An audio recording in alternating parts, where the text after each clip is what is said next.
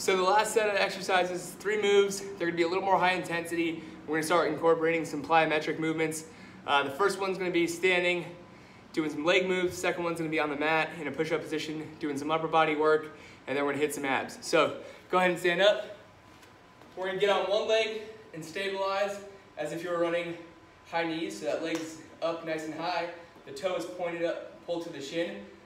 Arms are ready to go at a 90-degree angle, front and back. And then what we're gonna do is you're gonna switch, and then you're gonna laterally jump, stabilize, stick that landing, come back up, switch, laterally jump, stabilize, stick the landing, and then back up. So full speed is gonna be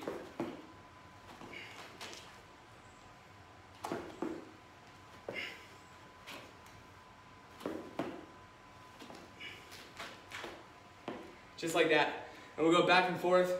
You got 10 each side. At 5, I want you to not worry about the stabilization part and just go quick. Boom, boom. Back and forth. So 5 with a stick, stabilization, 5 each, doing it quickly. And then we're gonna be on the ground after that. Try to go right into it. You're gonna be in a push-up position. Tap the shoulder, plyometric push-up. Tap, tap, plyometric push-up. 10 of these. So tap, tap, push-up is 1. The last one, the hardest ab exercise no one ever does, is a seated L-sit leg lift.